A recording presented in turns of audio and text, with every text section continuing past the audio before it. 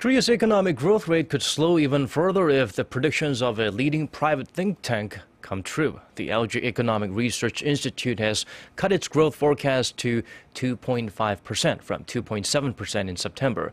That's lower than the government's 3.1% and the Bank of Korea's 3.2%.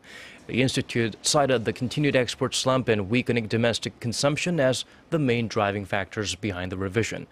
It added private consumption and construction investment are unlikely to rebound next year due to the aging population and low expectations for long-term economic growth. As for the global economy, the LG think tank predicts growth of 2.9% for 2016, down from this year's 3.1%.